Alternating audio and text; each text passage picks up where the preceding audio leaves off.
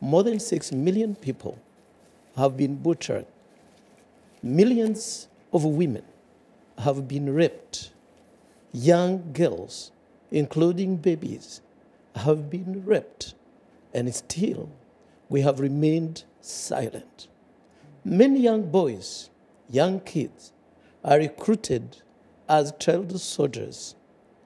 Many young girls are also used as sex slaves, and still on our watch, and we are still silent, and I was surprised to notice that this was not also talked about. Last night, Mr. Obama, I expected him to talk about the 20th anniversary of the genocide in Rwanda. Since then, what has changed? To date, the situation has worsened. So now what do?